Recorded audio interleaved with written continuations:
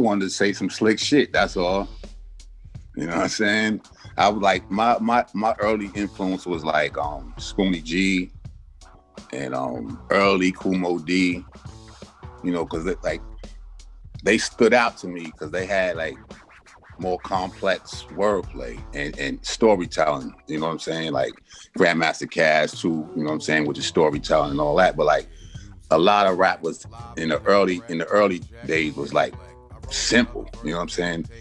A well ahead, a hop, shoot wop. Come on, man.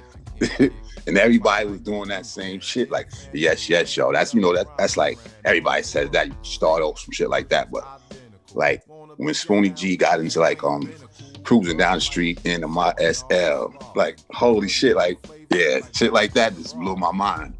And so I figured like if I was going to do it, I wanted to be clever with it. So